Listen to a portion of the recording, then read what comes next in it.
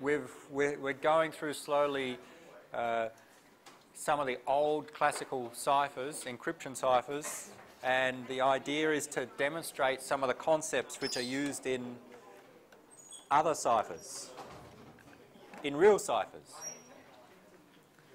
Even though these are very simple, we'll see some of the concepts of, or the concepts of substitution and transposition are used in ciphers used today. We mentioned the monoalphabetic cipher. How many keys? The number of keys possible is determined by if we have 26 letters to choose from, then how can we choose a particular mapping from the plain text to ciphertext?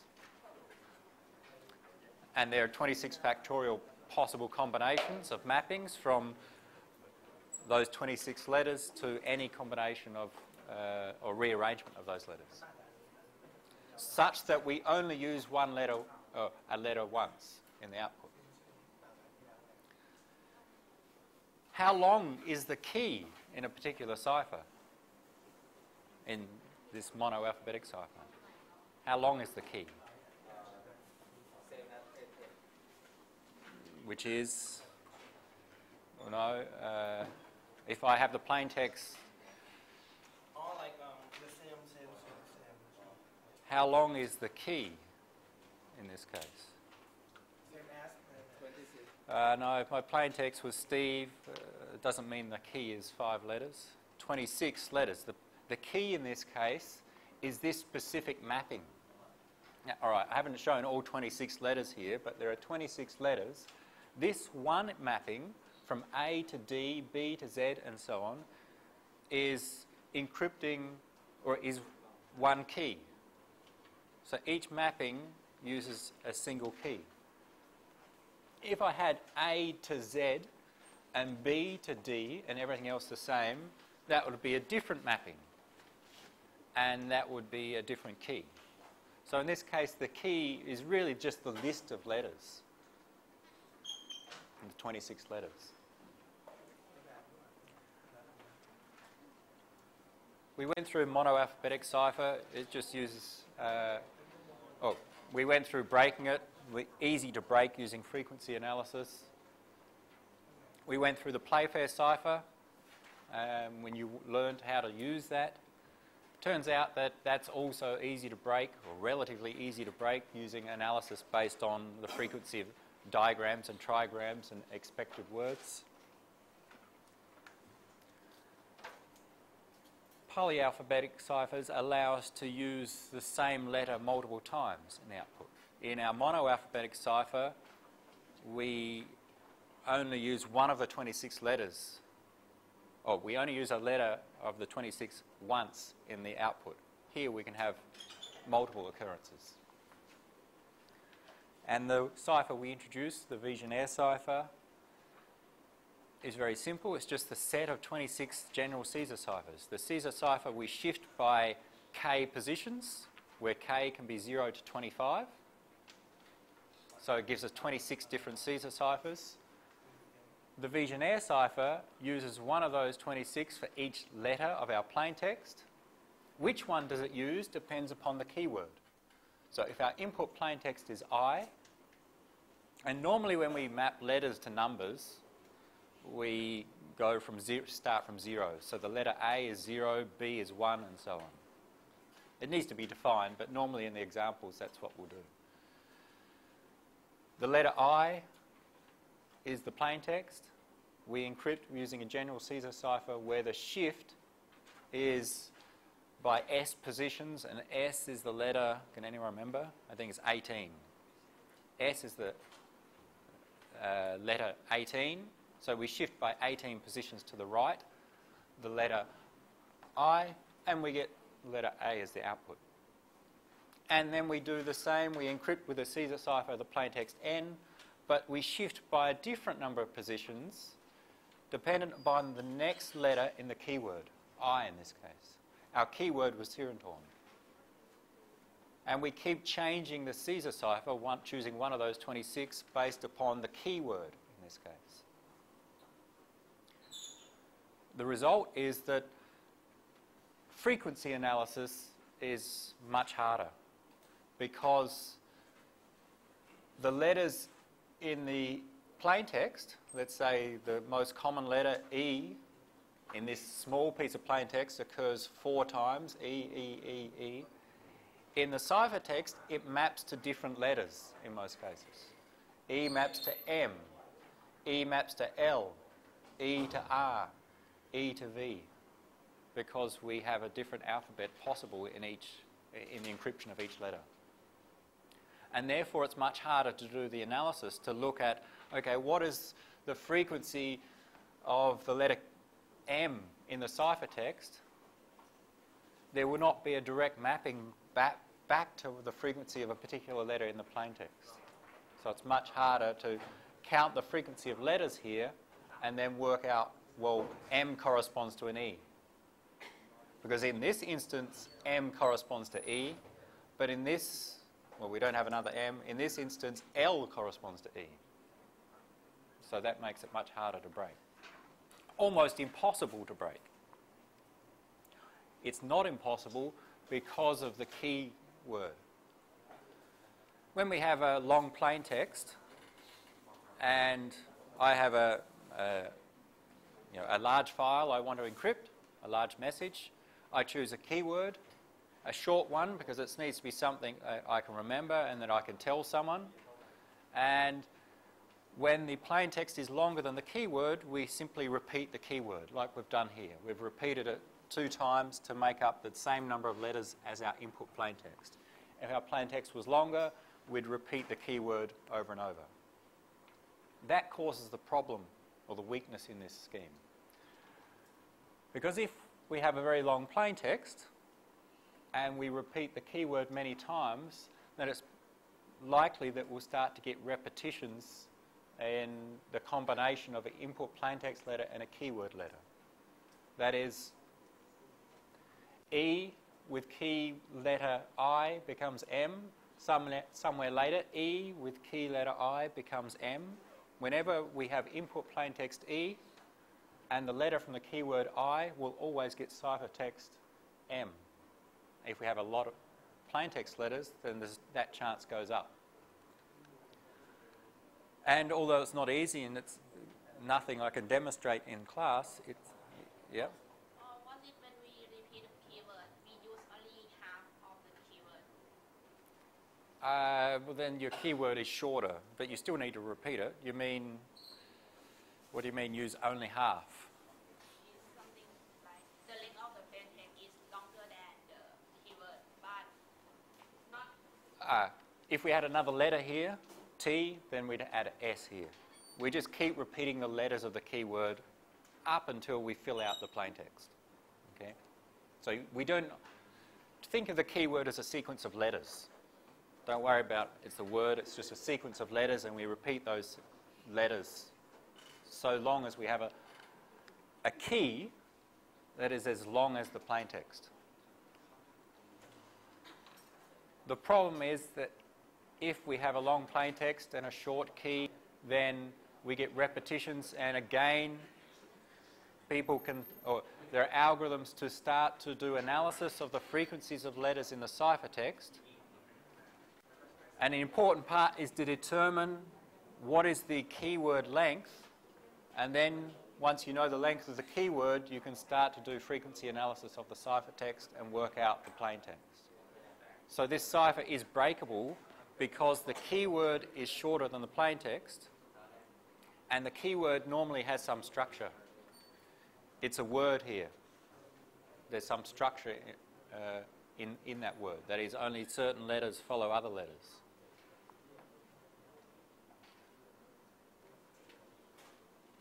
It's breakable. It's much harder than the monoalphabetic ciphers. The weakness is in the repeating and structured keyword. So, to overcome that weakness, make the keyword long as the plaintext, and make it random. Don't make it a word or a combination of words. Make it just a random combination of characters.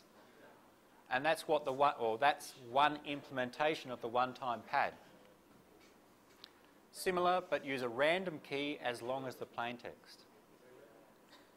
And this concept being used in the one-time pad is the only known unbreakable or a cipher with unconditional security. If you use this cipher, then there's no way, if you use it correctly, there's no way for the attacker to find out what the original plaintext was. And that's our ideal security, and that's what we'd like with all ciphers. It's very easy to try. It's the same algorithm as here, except choose a keyword which is as long as the plaintext and random letters instead of a word. Encrypt the same. As a result, there's no repetition and therefore no structure in the ciphertext, because everything's random on the input keyword, and we just get in the ciphertext, even if there are 12% E's in the plaintext, what we'll get in the ciphertext is on average, an equal number of the letter A and equal as the letter V and K and so on. That is, no letter in the ciphertext will be more frequent than any other letter. The ciphertext will be random. And if the ciphertext is random, then that's achieved our goal of hiding the plaintext.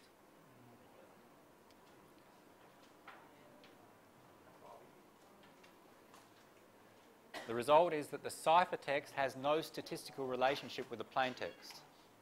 Even though the plaintext has certain letters more frequent than others, the ciphertext does not. And what happens is that if an attacker has two potential plaintext messages, even with a brute force attack, they take some ciphertext, try different keys. If they have two different plaintext messages, they'll make up, or they can make up messages that make sense, and there's no way for the attacker to identify which one is correct. An example here, an attacker knows this ciphertext. It was chosen from the textbook. Here's the ciphertext.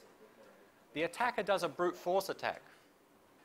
Try all possible keys. In theory, they do it. In practice, they cannot because there's too many keys. But in theory, if they could try all possible keys, then, for example, they would attempt one key.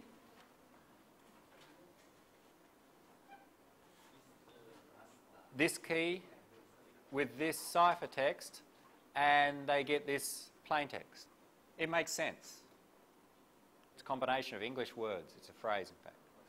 With the same ciphertext, if they try some other key, in the key 2 here, which is this one, it gets this plaintext. So the attacker has done a brute force attack. They'll get more than just those two that make sense, but they get these two messages, potential plaintext that make sense. Which one is the correct plaintext? Which one was the original plaintext? Do you know? There's no way to know. Right? They can guess, but that's of no use to them, especially when you have multiple. So even if we apply a brute force attack on a one-time pad, try all possible keys, many keys will give us potential plaintext that makes sense. And therefore, the attacker has no way to know which one is the correct plaintext. We saw when we did the brute force attack on the Caesar cipher, we decrypted some plaintext with 26 keys, only one of them made sense. In that way, the attacker found the plaintext. Here we have many that make sense, that are English phrases. The attacker has no way to choose the correct one. And that's why this is unbreakable.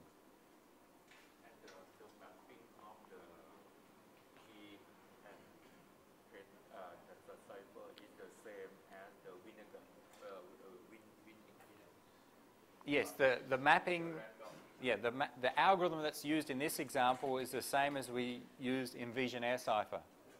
Just use the Caesar cipher multiple times, and the shift depends upon the key letter. Exactly the same. But in fact, you can implement the one-time pad differently. It doesn't have to be this algorithm. The concept, it can be implemented with binary values and using exclusive OR, for example. It's very simple to implement. But in this example, yes, it's the same. Yep. Isn't it like very hard to make the key for that to make it like look like make sentence? No, remember the normal user has the plain text. Let's say I had this plain text. I choose a random key. I just choose a random combination of letters. It's this combination. I apply the one-time pad, that is, take the plain text M, shift by P positions, where P is whatever number it is, 15 or whatever, and that gives us A. R, shift by X positions gives us N, and so on. So that's easy. The space is just introduced here to make it easier to read. Let's say space is the 27th character.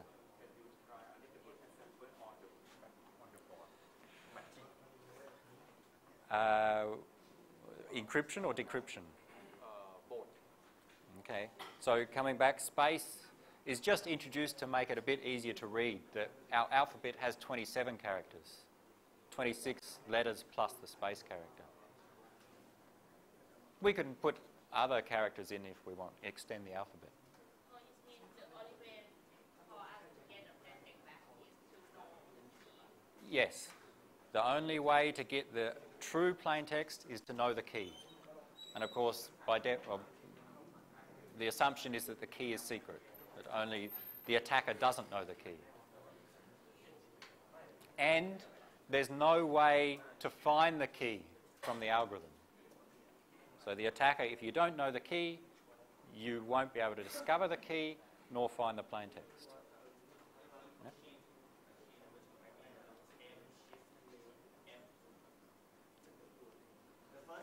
Yep.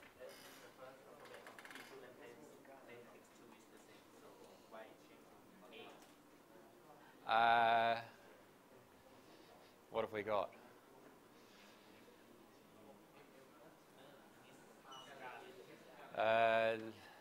Now let's see if this was the correct example. That's a good point. There's something wrong here.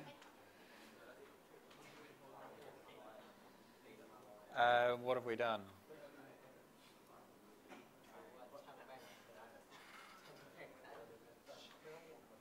Sorry. If you take this plain text and encrypt with this key, you will not get this. You'll get something else. Let's say this was the correct plain text. Oh, sorry. What have we got? Here's our ciphertext, C. Maybe we do have a mistake. And we have key 1.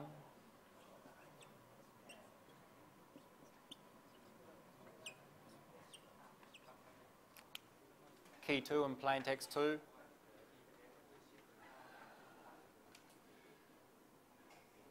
I think you've got a point here. M,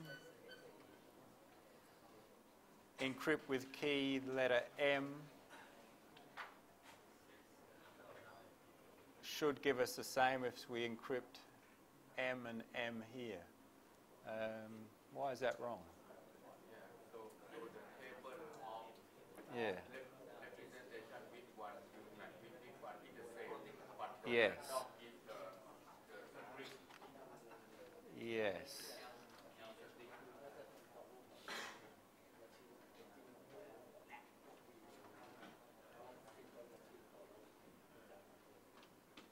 There is a problem there. That is M, plain text M encrypted with key M should produce the same as plain text M encrypted with key M here, but it doesn't in our ciphertext. I need to check that ciphertext, see if it's the right one that matches these two keys. I'll check in the textbook again because that's where this example comes from. And I'll let you know tomorrow what the correct ciphertext is. That doesn't look correct.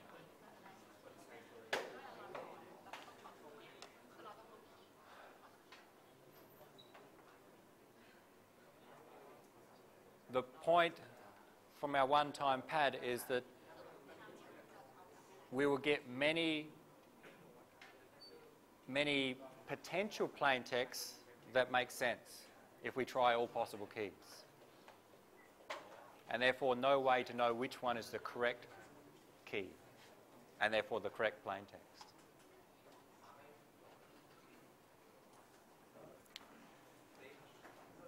Yep.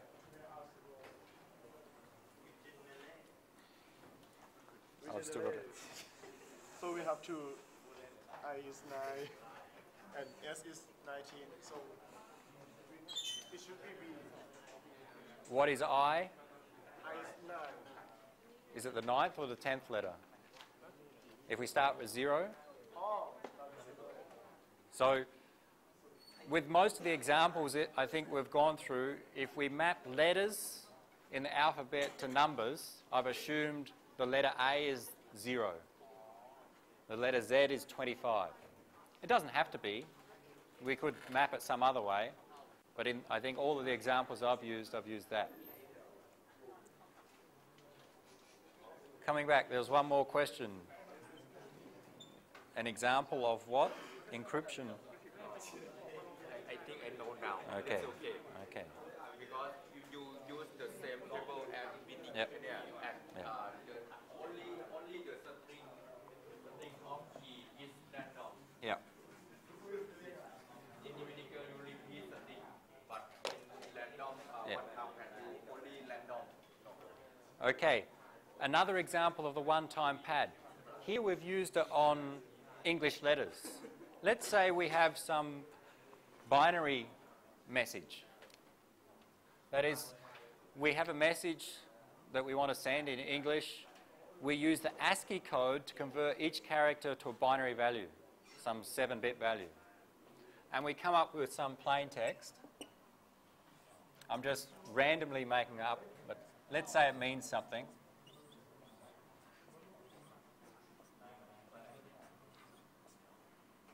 And there's many more bits. Here's our plain text, some binary data. We can apply the one-time pad on this, the concept of the one-time pad, using an exclusive OR. I choose a key, and the key needs to be chosen which is the same length as the plain text, same number of bits, and random.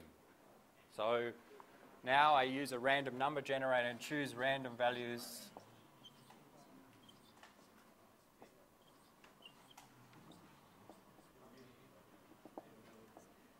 And the key needs to be a random sequence of zeros and ones.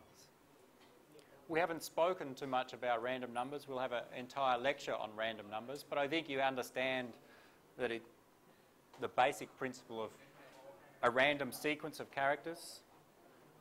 On average, how many zeros are there compared to ones? There should be 50% zeros, 50% ones if it's random. And if we look at a subsequence, within that subsequence, we should have 50% zeros and 50% ones. We should have no patterns in there and so on. We can encrypt using an exclusive OR. Simply exclusive OR the plain text with the key and get our ciphertext.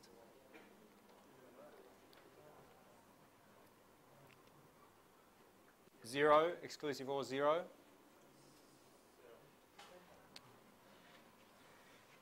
One, exclusive OR 1. Okay. 1, 0.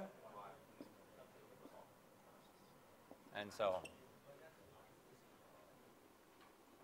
By exclusive OR our plain text with a random sequence of bits, we get ciphertext, which is also seen as a random sequence of bits. This is another implementation of the one-time pad. The same concept applies. And very easy to implement in hardware or in software. Exclusive OR is a very simple operation. So the concept is the same. Of course, you can implement it differently depending on your input plain text and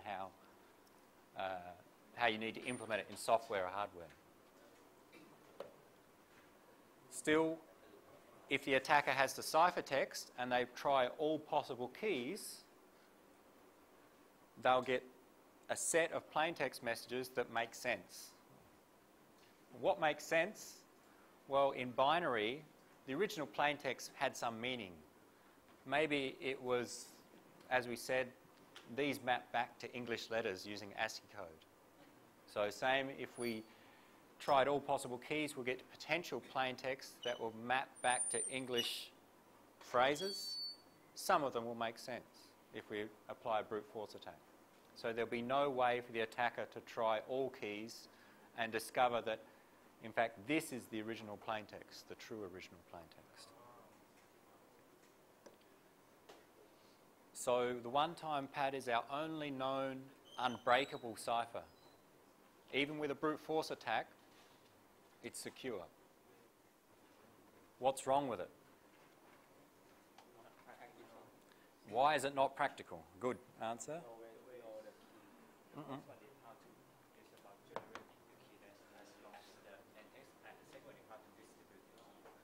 Yes, the key is the problem.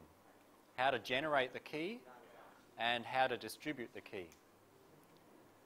Go back. In this example, I had my plaintext message. I choose the key, just a short word. I write it down on a piece of paper, or I send it in an email to the person I want to send to, or I tell them. That's easy to distribute the key. It was easy for me to choose the key.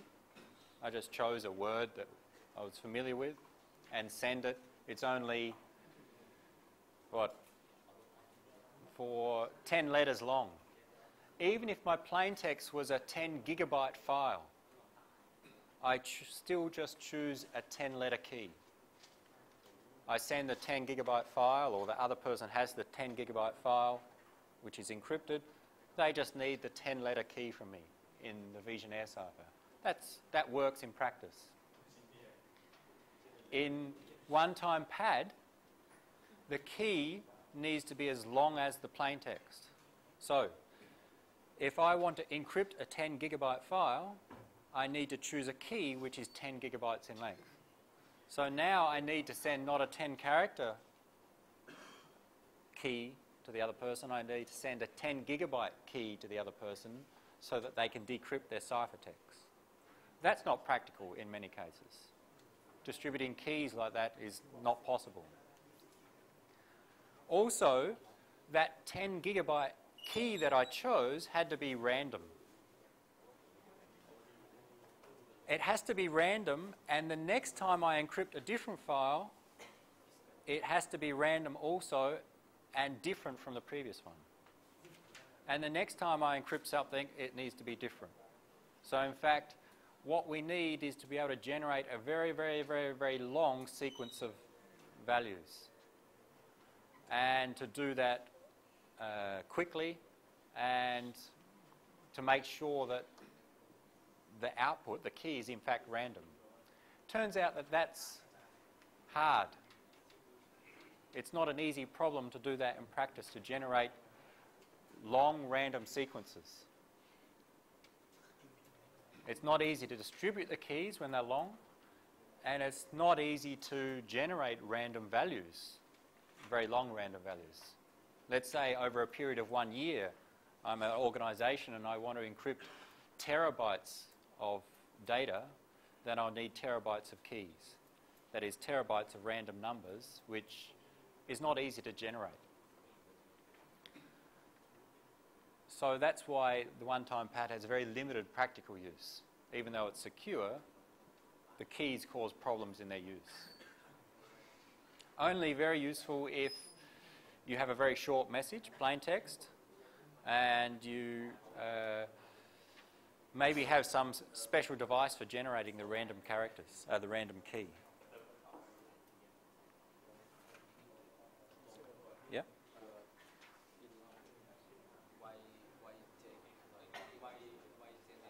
Yep.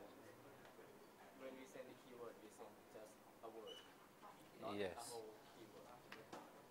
In this one, when we send the key, or the key word is Sirindhorn. The key is a combination of that word. up to the same length as the plain text, but we only need to send the keyword because the receiver knows the algorithm. Once they have the keyword, just repeat it until they get the same length as the plain text. So that's easy.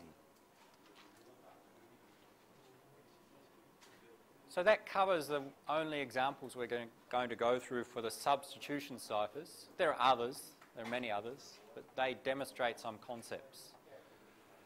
Demonstrate the basic substitution, demonstrate we can do frequency analysis to do a more intelligent attack. We've demonstrated brute force attacks, and we've arrived at improving ciphers from the Caesar cipher through to the one-time pad until we get something that is perfect in terms of security, but bad in terms of how easy it is to use.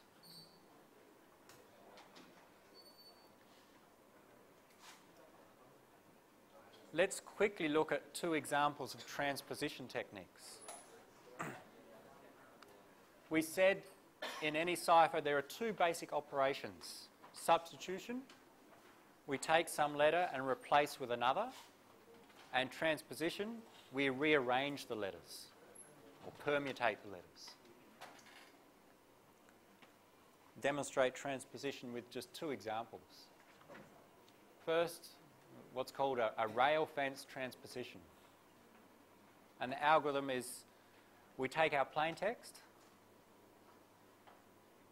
we write it in diagonals over n rows. So n, the depth, needs to be known, and that's our key in this case. What do we mean by over n rows? Here, for example, if our depth, or if we have 3 rows, here's our plain text, we write it I, N, T, E, R, N,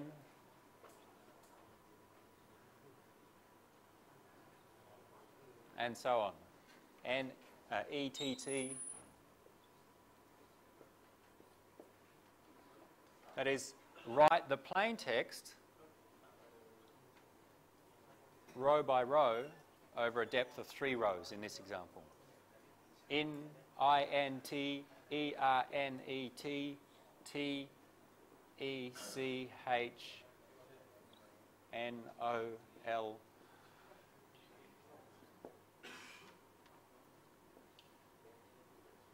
I hope I've got this right.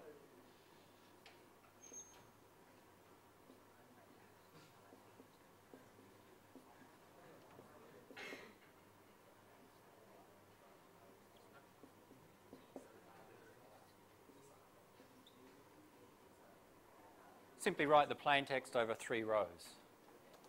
And our cipher text, we read row by row.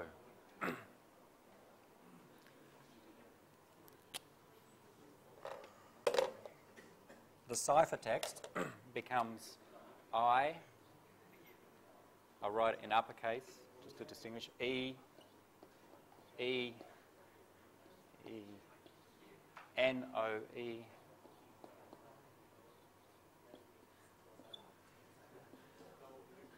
the first row, followed by the second row,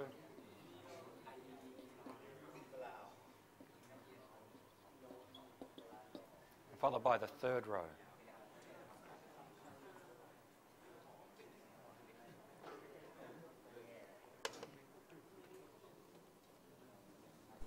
So that's the algorithm.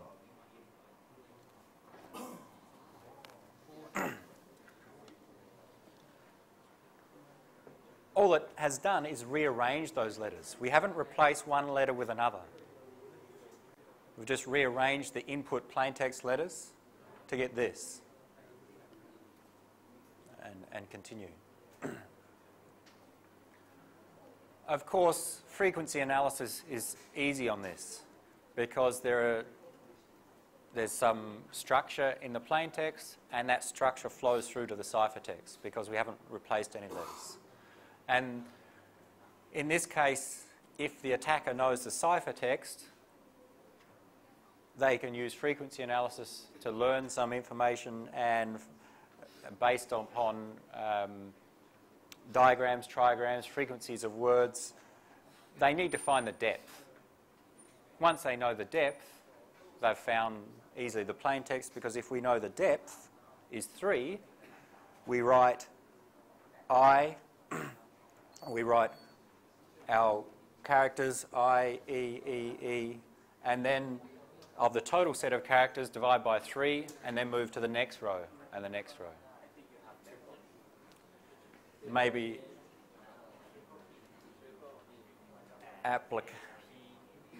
you will check that in your own time. It's your homework. The answers are on the next slide, I think, or I have answers somewhere. So that's an example of a transposition.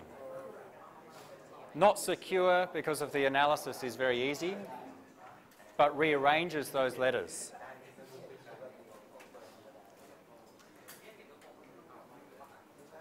Another one. The key text can use either low or text, upper one or middle or lower one. No.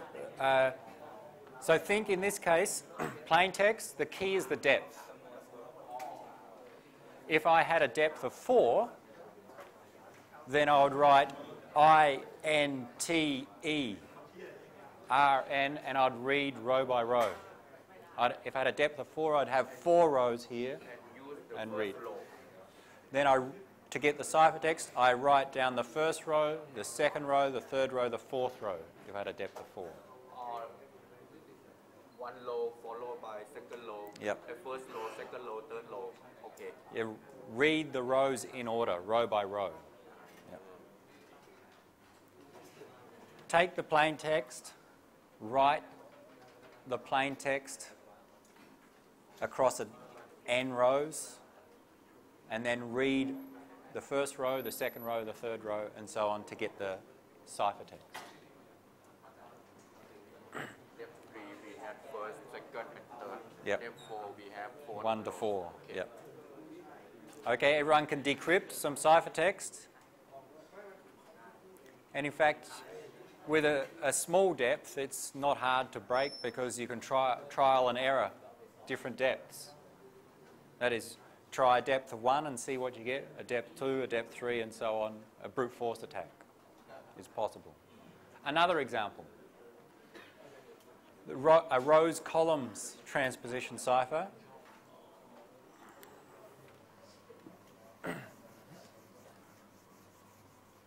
Here our key is a sequence of numbers indicating columns that we're going to encrypt. We have our plain text and our key. Our key is a number here, where each number indicates a column. So what we do is we write our key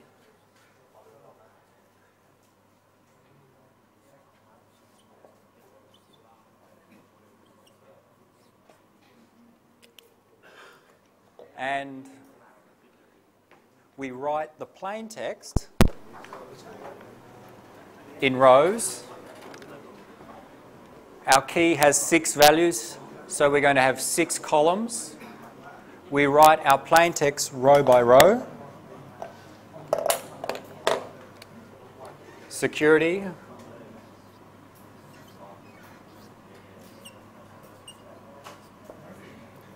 And wrap around to the next row. Simply write our plain text row by row where the number of columns is determined by the key. Security. And cryptography.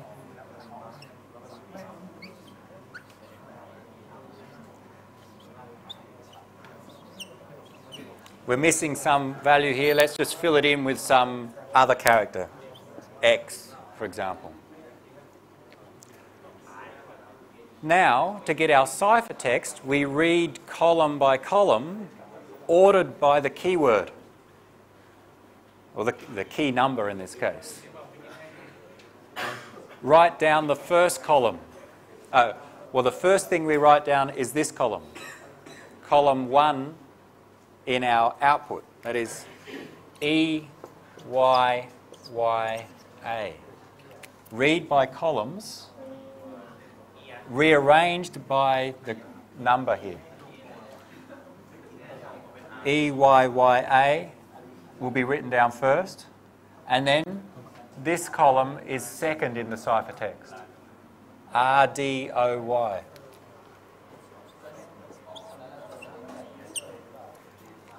So we're not just reading column, column, column, but we're rearranging those columns. We don't take this column, then this one, then this one. We take the column indicated by the key number here. 3 is STRR. 4, running out of space, CAPP. And 6, UNTH. That's our ciphertext.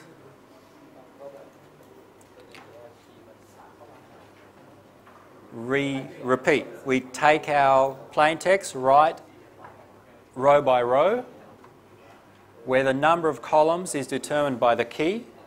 In this case, 6 columns, because we have a 6-digit key.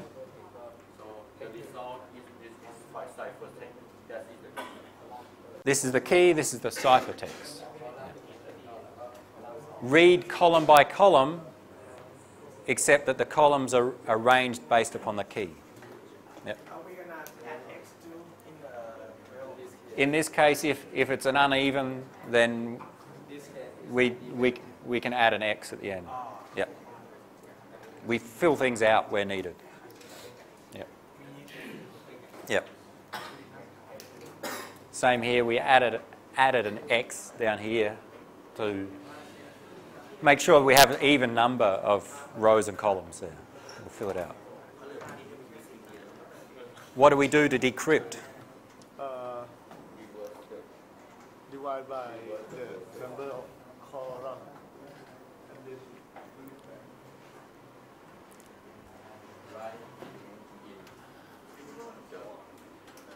This is one that confuses most people, including me. I always got this wrong in an exam, writing the exam once. Decrypting the rows column. So how can I do the exam? I made a mistake and the question wasn't marked. It was too hard for the students. Work out how to decrypt this.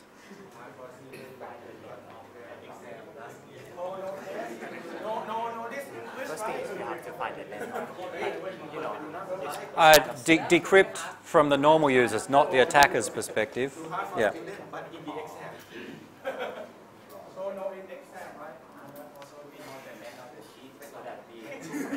How many characters first? We have 24 characters here.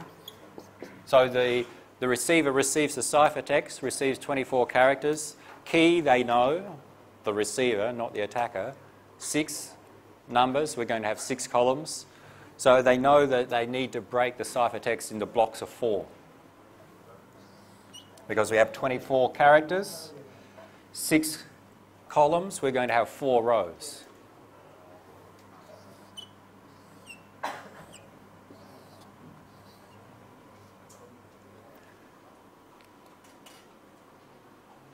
What's next? Then they write this column, they write each block as a column. EYYA is going to be a column, RDOY is another column, and so on. Then you need to make sure those columns are in the right order, and that's based upon the key.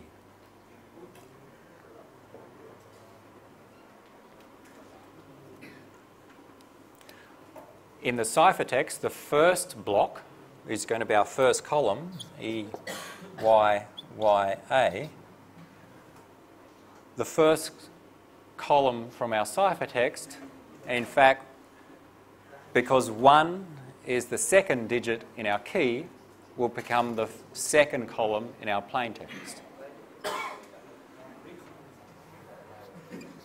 Column 2, that is, this needs to be column 2. COL, column 2. RDOY, the second column here, where 2 is in fact 1, 2, 3, 4, 5, the 5th column in the plain text. So this will be column 5, out of space again.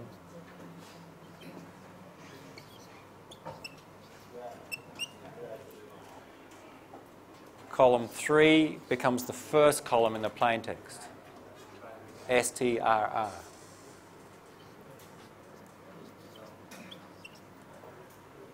The 4th block is the last column, ICGX. 5th block is the 3rd column.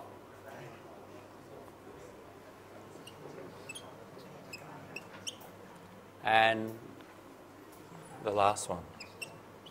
The 6th block is the 4th column. So just practice encryption and decryption using this, because, and then you'll work it out of how do you make use of the key to rearrange the ciphertext to get the plain text. And in most cases, because we have 24 characters in total, the key is 6 digits in length. 24 divided by 6, that is, we have 24 characters written across 6 columns, which means there must be 4 rows. 24 divided by 6 is 4. And that's why we know there's a block of 4. 4 rows means that row 1, 2, 3, 4. 1, 2, 3, 4. If we write this as a column, row 1, 2, 3, 4. Okay. Everyone in the quiz tomorrow can decrypt? Yeah, tomorrow we'll have a quiz. Using any of the ciphers we've gone through to date, you should be able to do a simple encryption or decryption, and in some cases you should be able to break them without the key. Not too long, but in simple cases.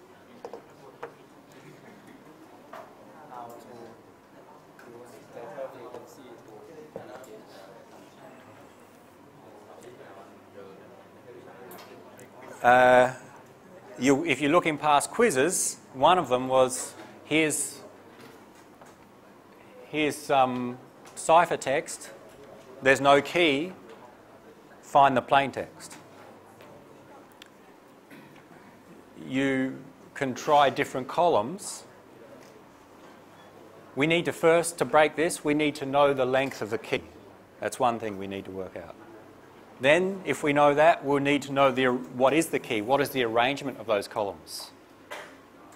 And that's where you can use language analysis, that is, for example, some letters only follow others to work out what are the most likely arrangement of those columns. It's unlikely, let's look at the first letter. If we worked out the length of the key, if it's 6, we have E, R, S, I, C, U. Some arrangement of those letters needs to make a word at the start. It's unlikely to be, RSC. Can anyone think of a word that starts with RSC? So it's unlikely to be this one at the start followed by this and this. It's possible that it could be, and it's unlikely to be RC something, RC. It's possible to be SI something. There are some words that start with SI. SIC, SIU, SIR, SIE, maybe some of those possibilities. So based upon what words exist in a dictionary, you can, some column arrangements are more likely than others. And you can start to cut down which one's the most likely or possible, and with some trial and error, that is try some, you'll start to see that, okay, some arrangement of these letters are going to make a word. And once you know the arrangement, then you know the arrangement of the columns and you know the key. So you'd need to guess somehow that or guess, try that it needs to be arrangement S, E, C, U, and so on. And you don't have to do it just on this letter, you could do it on the second letter, because they should also arrange to make words. In quiz tomorrow, will you give us some partial credits if we make some mistakes on either decrypting and encrypting? Not always. Sometimes you can, depends how complex it is. You should be able to get most of the encryptions or decryptions correct. They're not that hard. Some that are more complex, then you may get marks for just steps. Of course, you can always validate your answer, or in most cases you can validate your answer. If you encrypt something and get ciphertext, you can validate by decrypting that ciphertext, and you should get the original plaintext. If you made a simple mistake, then you'll get different plaintext, and you'll detect that.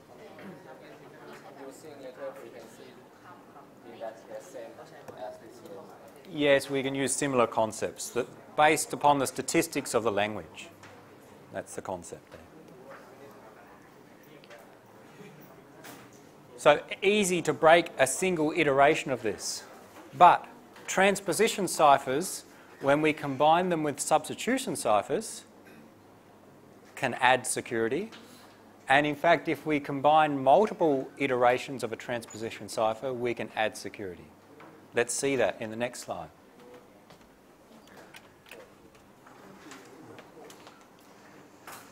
Where's my pointer gone?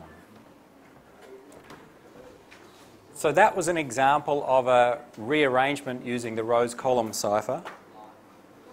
Here's an example where we'll go through and use the rows-column cipher or transposition cipher twice. Let's see. We can make transposition ciphers stronger by applying them multiple times. See how it works. We have our plain text, some message, attack, postpone until 2 a.m. We have a key, so the normal user has the key. They apply the rows-column cipher. You can do this in your own time. This is the ciphertext that you get. Okay? So you encrypt this with the key 4312567 and you get this ciphertext. If you encrypt that ciphertext again with the same key, you get this. That is, apply the same cipher a second time where the plain text is this, the key is 4312567, you'll get this output NSC, so on. Now, let's see some patterns in here. What these numbers show are the original plain text letters in order. That is, take this letter A, that's the first letter. Okay? T is the second letter. The second T here is the third letter. And we keep going, the 14th. And in fact, we have 28 letters there.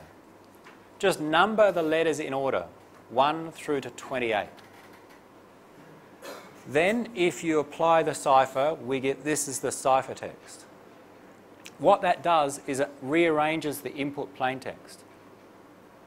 And the arrangement is such that the first letter A here moves to the 13th position.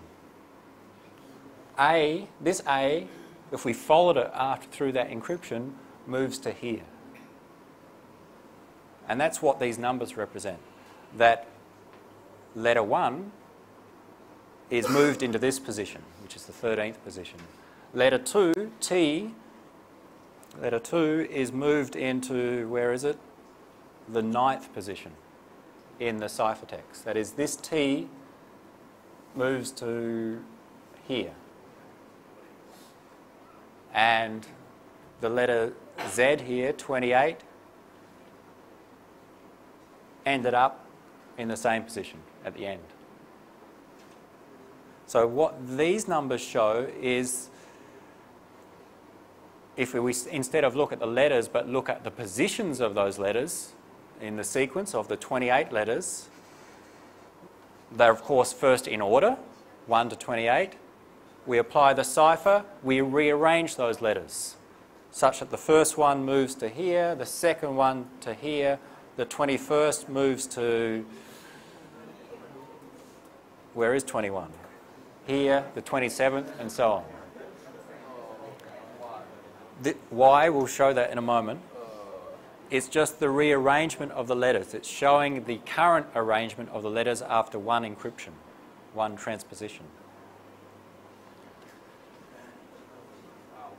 Can you see a pattern in these numbers?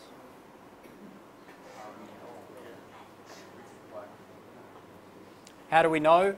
Because I give this the number 1, okay? And I encrypt, and I follow it as I go through the encryption.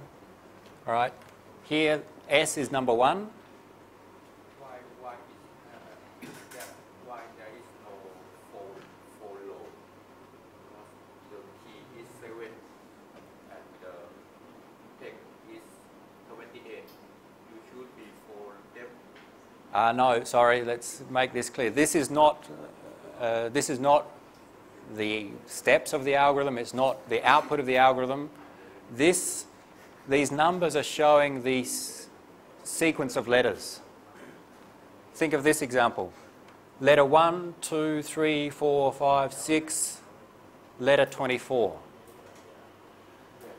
So S is in position 1 at the start. E is in position 2, or letter 2. X is position 24 at the start. We encrypt, and S, after encryption, moved to position 1, 2, 3, 4, 5, 6, 7, 8, 9. S moved to position 9. That is,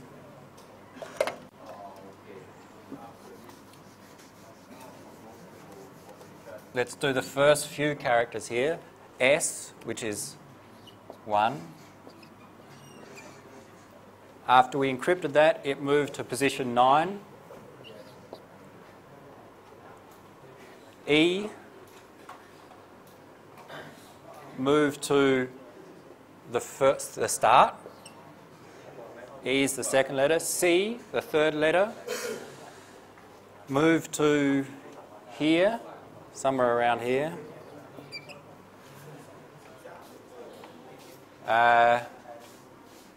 2, 3, 4, 5, 6, 7, 8. This Y, letter 8 in the original plain text, moved to the second letter in the ciphertext. The first letter in the ciphertext was letter 2 from our plain text. The second letter from the ciphertext was letter 8 from the plain text. That's all we're showing here. The first letter of the ciphertext is the third letter from the plain text. The first letter of the ciphertext is the third letter from the plain text. The second letter of the ciphertext is letter 10. This T is this T. It's moved from 10th position to the second position, and so on for the rest. It's showing the arrangement of those letters, or the rearrangement. So it's just show. Just showing. But Just to mechanism is like this one. yes, this is how we encrypt. But do it twice. So this is the arrangement after one encryption. What is the pattern in these numbers? Pattern in this number. It's not random. Look for the pattern. It's reasonably obvious. They're separated by 7. They add up by 7. They're separated by 7. 3, 10, 17, 24. 31? No. 4, 11, 18, 25. In groups of 4. Why groups of 4? Because we have a keyword which is 7, 28 characters. We have 28 divided by 7. In groups of 4, each number is shifted by 7 positions. So 4, 11, 18, 25, 2, 9, 16, and so on. So there's some pattern here. whenever there's some pattern recognizable in the ciphertext, it normally means that it's easier for the attacker to break that, because they can make use of that pattern to find the original plaintext. So it's a reasonably obvious pattern here after one encryption. If we take this ciphertext as input to the rows column cipher and apply it again, then this is the arrangement of letters. That is, letter 1, this A, ends up at position here, position 22, which is here. Plain text, encrypt once, encrypt 2 times, this A moves to here. Letter 1 moves to this position. Letter 2, this T, moves to, where is it? Here, the 9th position. T moves to here. So this shows the arrangement of the original plain text letters after the second transposition. Look for the pattern. After the first encryption, the pattern was that we shifted by 7.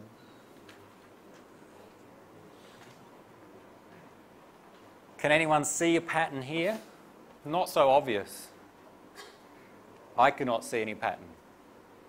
Here I can, after a little bit of effort, you can see a pattern. It didn't take someone long to find that. Here, well, this goes down by 8, minus 4, plus 22. There's no simple pattern like that, not a sequence of numbers. It's much harder to immediately recognize any pattern here, any structure. To me, this looks random, a random sequence of numbers. This does not look random. 3, 10, 17, 24 does not look random to me. This, after applying the same transposition twice, we've added security to the output by making or by hiding the structure of the input. The input had some structure, 1 through to 28. After first encryption, there's some sort of structure. After the third, not so obvious if there's any structure. Again and again and again, and it looks like simply a random sequence of numbers, and that's secure. So by applying a transposition multiple times, we add security. And similar with the other ciphers, not just this rows column. Multiple operations can increase the security there.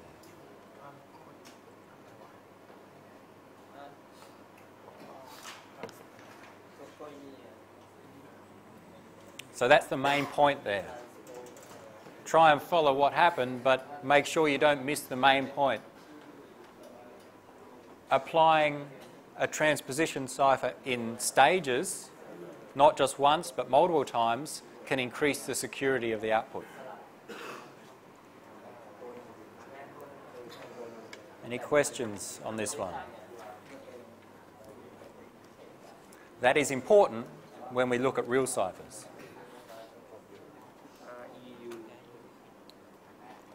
Of course, yeah.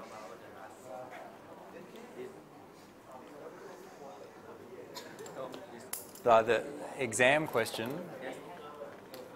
it only one time? What was the exam question? Row column is transposition. If you look in last year's exam, there was a question which gave you some ciphertext. It didn't give you a key. It asked you to find the key and the plaintext. So that was to break that. You can attempt that in some cases. So, yeah, only one time in the exam last year. Yeah. If it was applied multiple times, I would let you know. Yeah. Going from this and manually in an exam trying to get this would take you forever, or would take you a long time, too long for the exam. Going from this and getting this manually, well, difficult, maybe time consuming, but possible. Within, I don't know, 20 minutes, 30 minutes. Probably too long for an exam. let's move on before we get on to the real ciphers of Des. We'll come back to this concept of applying transposition multiple times in the next topic. Rotor machines, just one other example of, in fact, applying ciphers in multiple operations. They were what was used in the Enigma cipher in World War II. You can have a look at that in your own time, but at that point in time, which is what, 60 years ago, they were considered strong but eventually broken by analysts.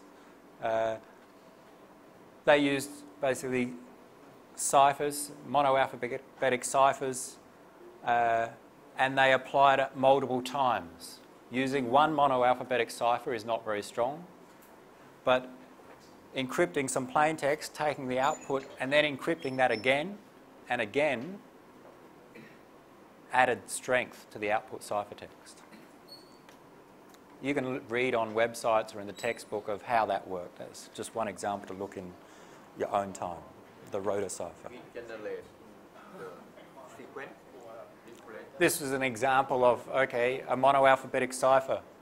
A, move to this position. B, 2, move to this position in the monoalphabetic cipher. The number is position. They're the letter. In this case, it's from 1 to 26. Yeah. But we'll not ask you a question on that in the exam. Sorry? No, the rotor machine is just an application of the monoalphabetic cipher, but multiple times. We'll come back to this concept of applying a cipher multiple times to add security in the next topic. Last subtopic here, steganography. This is not encryption. What we've gone through is how to take some plain text, encrypt and get some ciphertext. This is something slightly different. Steganography is about hiding a message inside another message. I want to send a message to someone. I hide that message inside a usually larger message, send the larger message, and the idea is that the person who knows the algorithm I've used can find the hidden message, but an attacker cannot find the hidden message. So we're not rearranging letters, we're just hiding a message in another message. It works by, or it assumes that the person receiving knows the algorithm I used. Many examples in the past. Let's say you have a long document, you have some algorithm that selects particular letters from that, and those letters combined make up some message. Invisible ink, or some marking on particular letters. Someone writes a letter, just a normal letter, looks normal, and there's very small pinholes put above some letters. So when you hold it up to the light, you can see which letters are marked. Those letters make up the hidden message. The original written letter was the fake message. The idea is that an attacker or some other entity does not know that the two users are communicating a hidden message. With encryption, if I encrypt a message and send it to someone, the attacker, someone else, can intercept that message. They won't know the original message, but they'll know that we're communicating with encryption. That may be useful sometimes. If I'm a journalist in some country and I'm trying to send messages out and they contain information that someone wants to censor, then if I use encryption, then that organisation that wants to censor me may block the communications because they see it's encrypted. Must mean you're doing something bad. We will not let that through. But if I use steganography, I take my real message and hide it inside some nice picture of the seaside and send that picture out, maybe the person trying to censor sees, okay, this is just a nice picture of the seaside, I'll let that through. But in fact, that picture had another message hidden inside it. So one benefit of steganography, it can hide the fact that two people are communicating securely or communicating certain information, attempting to be secure. It does not look like you're hiding anything. That's the point. Encryption, people know you're hiding something or you're encrypting something. Here, they don't necessarily know that you're sending something that's trying to be hidden.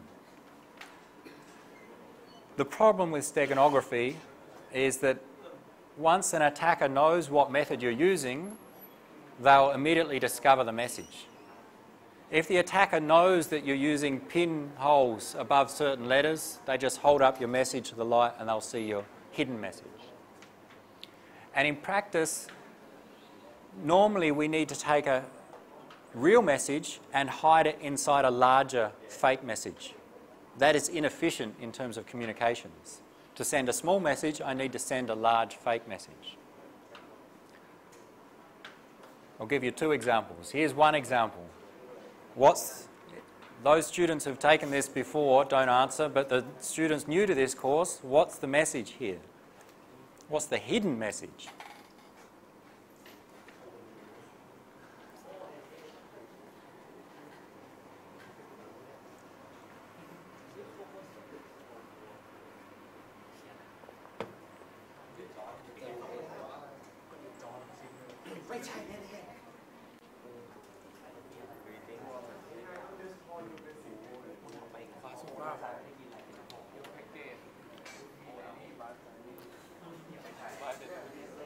What did you say?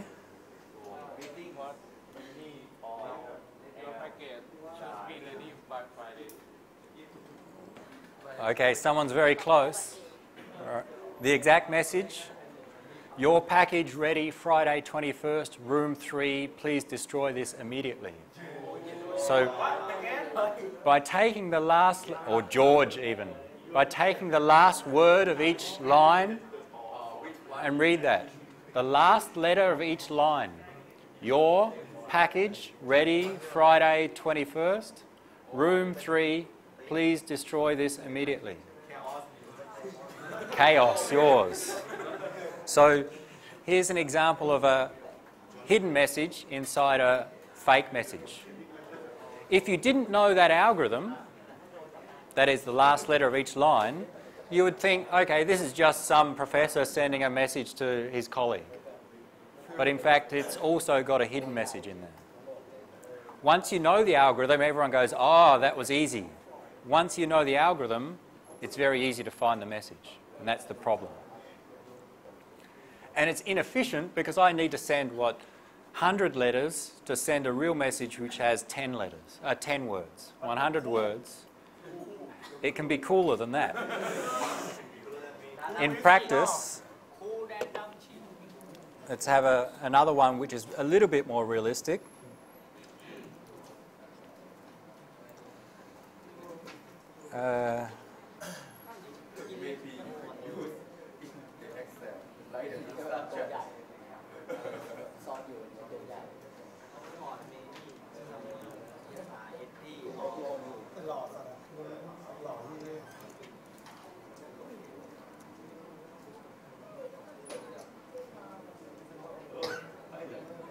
Here's an image. It's a JPEG. It's just a flag. So a JPEG has some structure in it. That is, each pixel is represented by some binary value inside the file. So let's say in simple form, every pixel is an 8-bit value. And each pixel, that 8-bit value represents a colour. So the value 0, 8 zeros, is the colour, is it black or white? Let's say it's the colour white. The 8-bit value, all ones, is the colour black. And the numbers in between 0 and 1, all ones, are other colours in the spectrum. Okay? So there's some number that represents this red pixel here. There's another number that represents a blue pixel. That's a normal image. We'll use that as our fake message.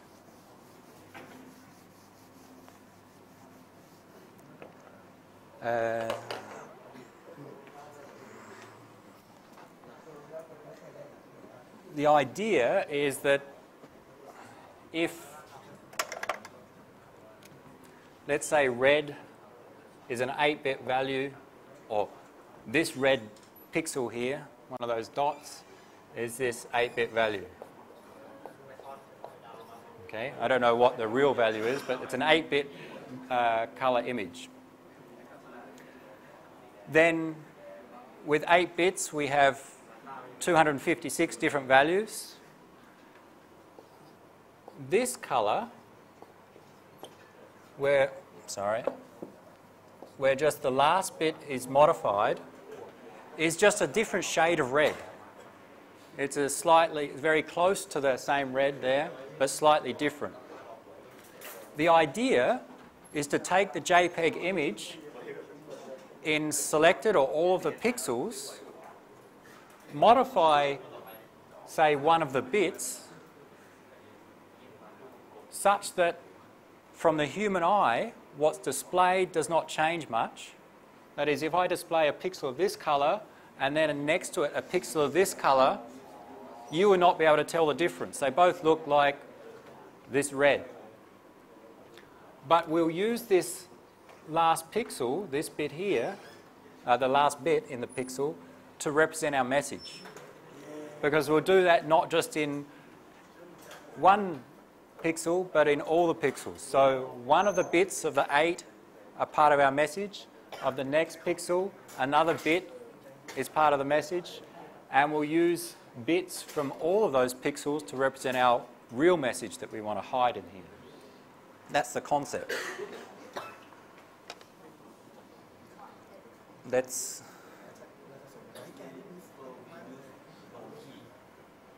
No, this is not encryption. We use an algorithm to hide one message inside another. Once the algorithm is known, then it's no longer secure. There is software that will do it for you. I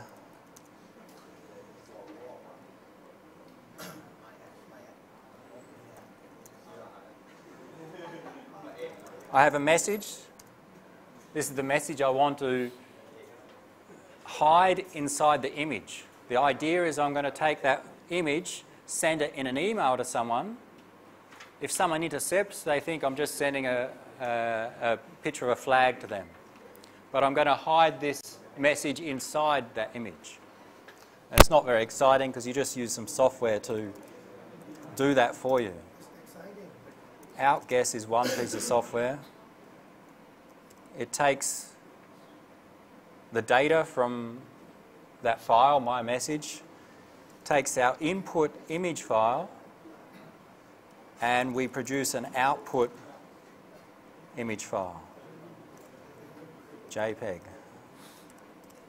This software applies an algorithm that takes the message, the text message, takes the input image, modifies some of the bits in that input image to contain the message, and produces an output image. It changed 118 bits in that case. All right, we don't need to understand all this. We had I think it was a 3,000 byte image. It changed some of those bits. Those bits contain the message. If we look at the output image,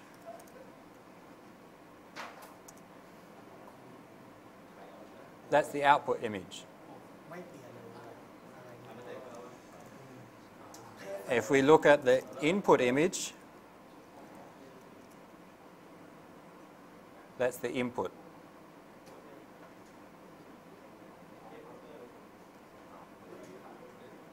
Where is it? This is the output image. Look at it. This is the input image. The input, output. No noticeable difference. They look the same. So by just changing some parts of the image, we can contain the message in there. How do you know the message is in there? You can look at the difference, but the program tells us, I hope. How? I can't remember.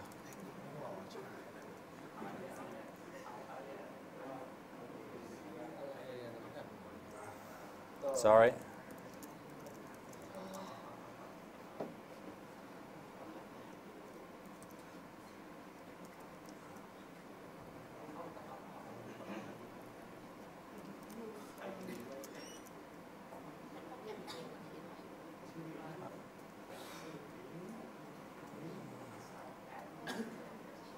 I've got to get this correct and then we'll demonstrate.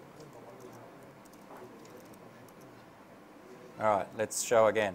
What we're doing is simply taking the received message, the output JPEG that we generated, and taking the message in that and putting it in an output text file. And if it worked, all right, you have to believe me, but that's the original message. So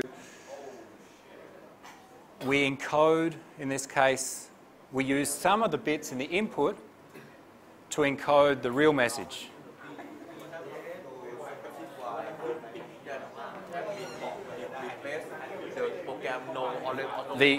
There are different algorithms for selecting which bits to replace. This software used one particular algorithm. And when the clip is used, the same, yeah. Yeah. We need to use the same algorithm. This takes advantage of the fact that in an image, because it's inspected by the human eye, small differences in colours we will not detect. And in fact, in some file formats, that some information in there, even if we modify it, we will not be able to detect that modification visually. Yeah? This is up to how many bits each color have? It's about, yes, that's right. Also the structure of the JPEG. Yep. If the colour had, say, 24-bit per pixel, then we need to use, we can do a similar approach. Yeah. But let's say each color have 4 bits. If 1 bit change, you can detect it without Yes, that's right. If it was a 4-bit colour image, then and we change one of those bits, then possibly we'd be able to detect with our eyes. We can do the same with a video. A video is just many images, a sequence of images to create motion. So we can do the same in a video. Encode another message inside a video. Someone sees a video, but they decode that and get the original hidden message. And there are other ways to do it. Not encryption, it's about hiding information in other messages, steganography.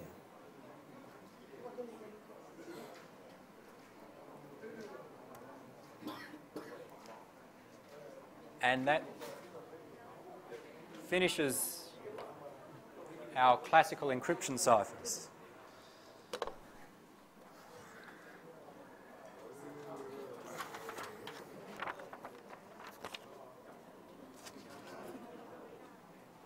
Let's move to the next topic so we can get started for tomorrow.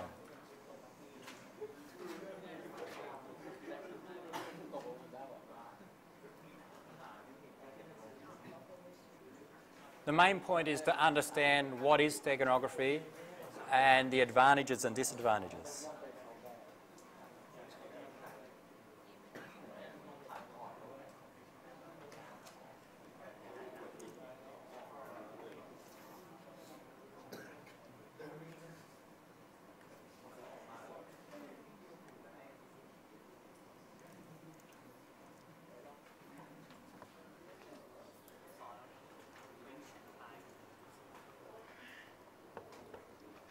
So that was about classical ciphers. Ciphers starting 2,000 years ago, things that are quite old, no longer secure. Now let's try to move on to seeing how the principles work in real ciphers. And the real cipher we'll spend a bit of time on is DES, the Data Encryption Standard. It's a cipher that's been used over the last 20 or 30 years. It has some limitations today, that is some better ciphers today, but the concepts demonstrate what's used in many other ciphers. But first, let's look at the general concept of encryption with block ciphers, the principles. We've mentioned briefly in, I think, the first topic that we can have block ciphers and stream ciphers. The difference is the amount of plain text they operate on, and the practical difference really is the implementation and the speed at which the implementations work. A block cipher takes a block of data, encrypts, gets ciphertext output. A stream cipher does the same, except that block is usually just a bit or a byte. So we're operating on smaller blocks of data, essentially. The approach of a stream cipher is that we take some key, have some algorithm to generate normally some what's called cryptographic stream. Simply think of it as a random sequence of bits. Take our plain text and exclusive OR with this random sequence, our plain text, and get our ciphertext. That's a typical implementation of a stream cipher. This is the main part, the algorithm used here. XOR, exclusive OR, this is very simple. I have a bit of plain text, I have a bit of my cryptographic stream, just exclusive OR them, and I get my ciphertext. This is useful when we want to encrypt things in real time. I generate the data, immediately I generate some bits as an output of my algorithm, and I simply exclusive OR them. Exclusive OR can be implemented quickly in most hardware and software. Fast to do encryption. A block cipher, so in our stream cipher, normally we exclusive OR one bit or possibly one byte at a time. Take a byte of our plain text, XOR, get ciphertext. Take the next byte, and so on. Block cipher encrypts a block of plain text, usually 64 bits, 8 bytes, or 128 bits, so you can have longer. It takes a plain text block as input, B bits, say 64 bits, takes a key, applies our encryption algorithm, and gets our B bits as output. So slightly different approach to a stream cipher where we generate what's called a cryptographic stream, or simply a random sequence of bits, XOR with the plain text. So this is the important part here. Block cipher, take the plain text, encrypt, and we're not necessarily using an XOR operation to generate a stream of bits. In practice, block ciphers are used to encrypt data, stream ciphers to encrypt information in real time. By data, sorry, I mean, for example, files, things that we store. Stream cipher encrypt information that's generated in real time and usually communicated immediately. Software or hardware? Yes, you can implement hardware to do the encryption and to do XORs and so on. Yeah. Of course, it'll be faster normally in hardware. So you can have dedicated hardware that will do some of the operations we'll go through. We're going to focus on block ciphers now. That's all. Have B bits of plain text, have a key, apply some encryption algorithm, and get B bits of ciphertext output. And that's the same approach we used with our classical ciphers. Take some input plain text, get the same size output ciphertext. What if I have a 1 megabyte file to encrypt and B is 128 bits? Then I just process the file in order. Take the first 128 bits, encrypt. Take the next 128 bits, encrypt. And the output would be many different ciphertexts. And I could combine them and get the long or the full ciphertext.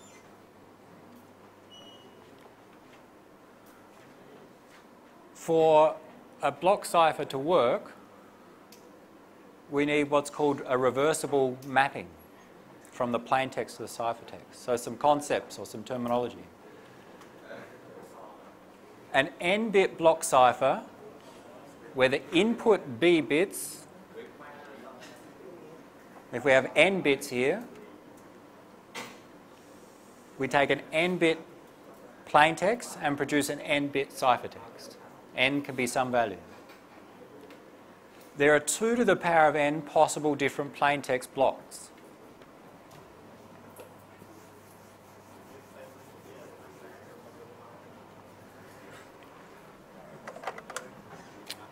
I have a simple case. If I say we have a 2-bit block cipher,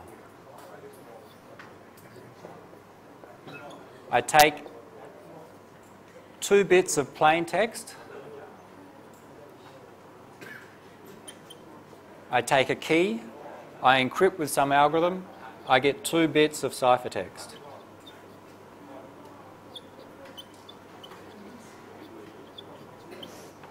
Now that's a 2-bit block cipher, as an example. The possible inputs to this cipher are these 4 values.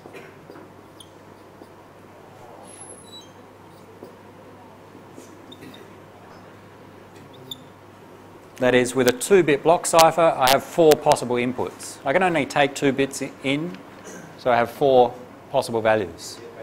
Therefore, with an n-bit block cipher, I have 2 to the power of n possible input plaintext blocks.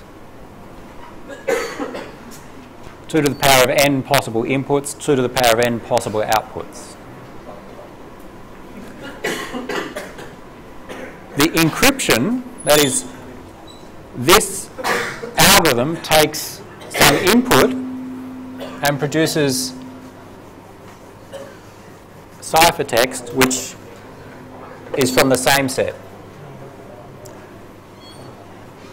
For example, if I encrypt 00 and get 11,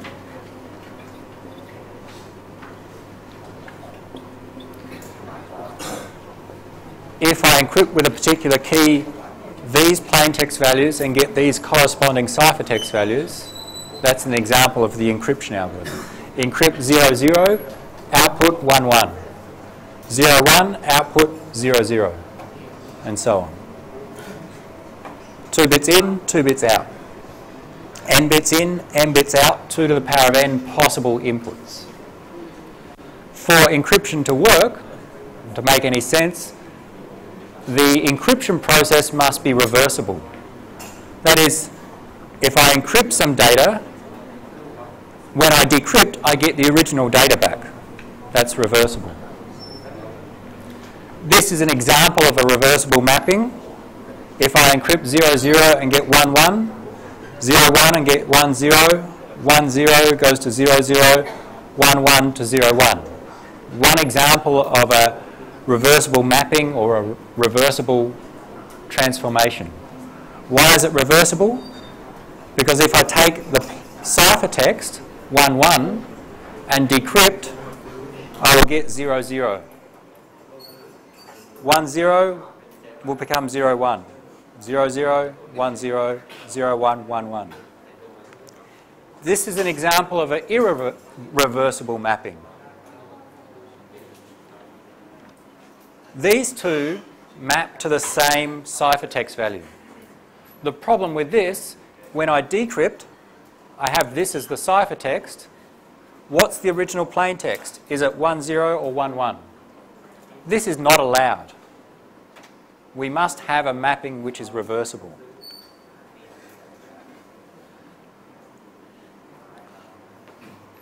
If we restrict to just reversible mappings, if there are 2 to the n possible inputs, there are 2 to the n factorial possible mappings or transformations.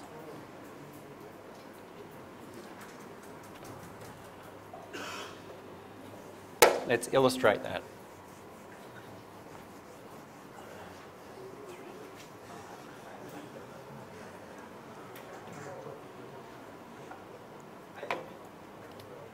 Still our 2-bit cipher.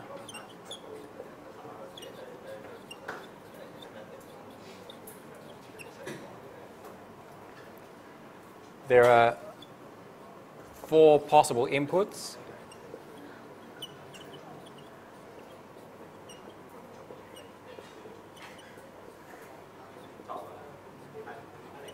And they are, of course, 0, 0, 0, 1, 1, 0, and 1, 1 with our 2-bit block cipher.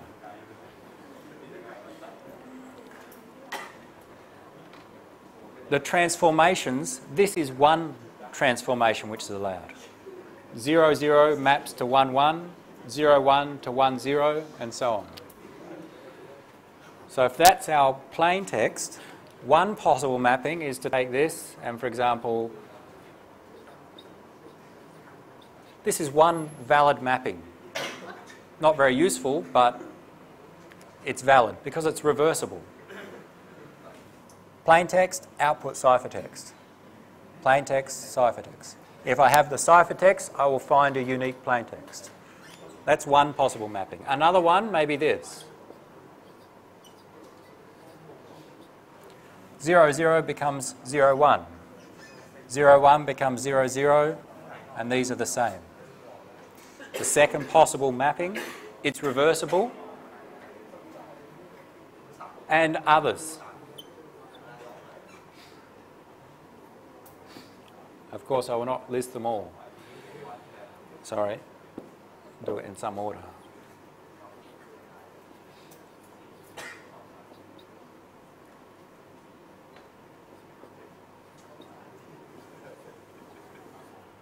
They are possible mappings. So it's just different rearrangements of these 4 values. And we can keep going, and you can, at home tonight, write them all down. How many are there? 4 factorial, 24 different values, different mappings. 2 to the power of 2 factorial. That is, if we have 4 different elements, there are 4 factorial possible arrangements of those. So, if we have an n-bit block cipher and we allow only reversible mappings, we have a 2 to the n factorial possible reversible mappings.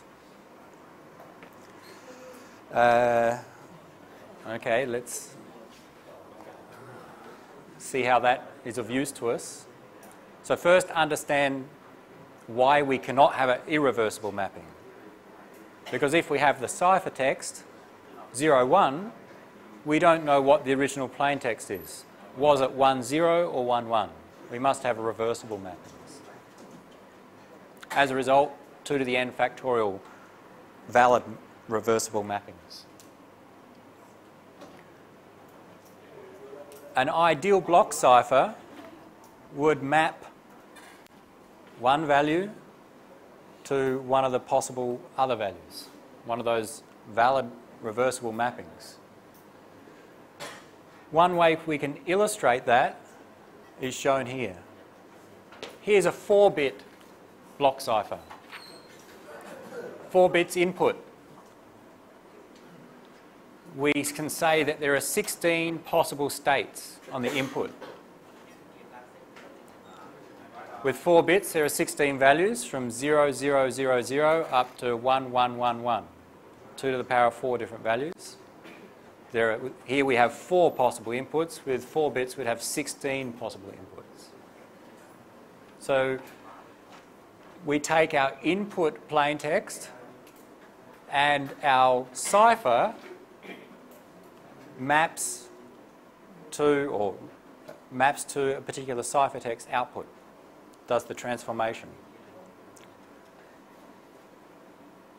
So of our 4 bits input, we get one of 16, or we get 16 possible states. We transform that, that is equivalent to here. We choose one of these rearrangements. If this is the input, this is the if this is the output ciphertext, then that's a particular transformation. And eventually we get 4 bits output, the ciphertext. This is just one example of a transformation. Of course, there are many other combinations of transformations here. How many? This is one transformation. How many are there in total?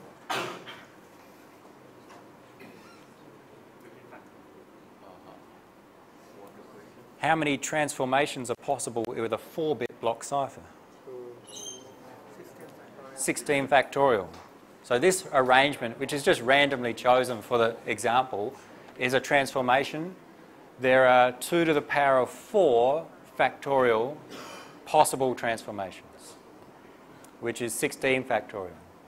Here, with a 2-bit block cipher, we have 4 factorial possible transformations, 24.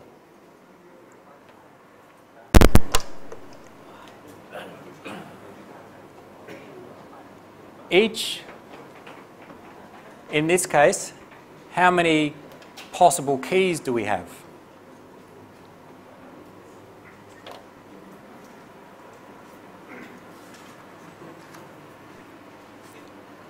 No. With the 2-bit block cipher, if we use this ideal mapping, then we have 24 possible keys. That is, we have input plaintext, 24 possible output ciphertexts, because there's 24 rearrangements of these 4 values.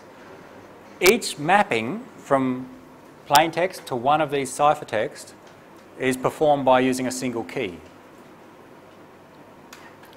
If I use one key, I will get this output. If I use key 2, I will get this output. If I use key 3, this output. If I use key 24, I would get the last output. So with 24 possible transformations, there are 24 possible keys in that case, or the same number of keys as transformations. Some key is not, when it first is should not use. Oh, okay, we'll ignore that, but we still could use it, yeah. The first one probably doesn't make much sense, but let's count it as one of the valid ones. How big is the key in that 2-bit block cipher?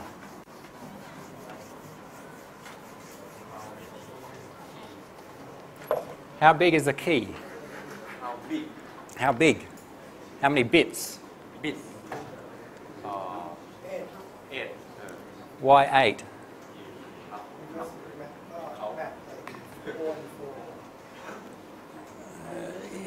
Eight is correct. Yes. In fact, we can think of these 4 values as the key. That is, if I have plain text, and we know it's in order, 0, 0, 0, 1, 1, 0, 1, 1, one possible transformation maps 0, 0 to 0, 0, and so on. And we use these 4 bits to indicate that transformation. That is, we just record for key 1 these 4 values. For key 2, these 4 values.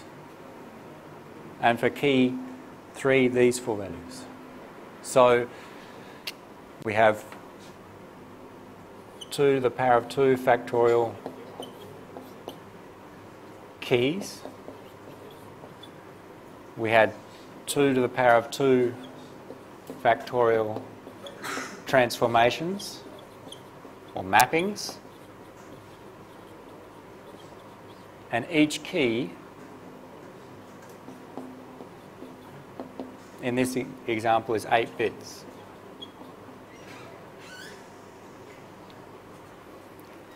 Which is 2 to the power of 2 times by the length of the block. That is 4 times by 2 bits. Our block is 2 bits. And the number of possible values is 4, that is 2 to the power of 2, so we have 8 bit is the length of the key. In our general cipher then, if we have n bits, we have 2 to the power of n factorial possible keys, and each key is n times 2 to the power of n bits in length. If we just generalize that. Let's say we have a block of 64 bits. If n was 64, 2 to the power of 64, anyone know? Very large number, times by 64. If n is a reasonable size, say 64 or 128 bits, then it turns out the key will be too large if we use this approach. Remember, a key is something that we need to distribute to someone else. We said with a one-time pad, it's perfect security, but the key is too large to use. We'd prefer a small key. If we use this approach of allowing all possible mappings, all possible reversible mappings, it's okay, except it turns out that the key, as n becomes larger, the key becomes too long. A key of 2 to the 64 times by 64 is too large. 2 to the 64, 2 to the 32 is 4 billion. 4 billion, it's times 4 billion, it's trillions of bits. Trillions of bits is what? Terabytes. A key that we need to distribute, if we use this approach, is terabytes in size. And that's of no practical use because we need to distribute a key which is like a password, maybe order of tens of bits to be practical to use. So, if we use this approach of mapping plain text to any possible ciphertext, our key becomes too large if n is, say, 64 bits even 32 bits will be too large, if n becomes a reasonable size. If we make n too small, it means that we can do analysis quite easily. If n is just 2, our key is only 8 bits. But we can easily break a cipher when n is 2. We can do a brute force attack. We can even do frequency analysis or language analysis on the structure to break it. So we need to use a block or a value of n which is large, but using this approach, if n is large, then our key is too large. So it turns out that people have come up with alternative approaches to try to make it more practical, a block cipher. And that is what we're trying to get to.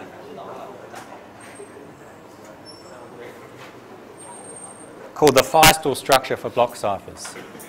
Feistel is a person who came up with this structure that simplifies the encryption instead of using all possible mappings, limits the mappings, but applies our concept of repeating operations. Don't just encrypt once, apply multiple operations, substitutions and transpositions in iterations so that we get more secure but more practical to use.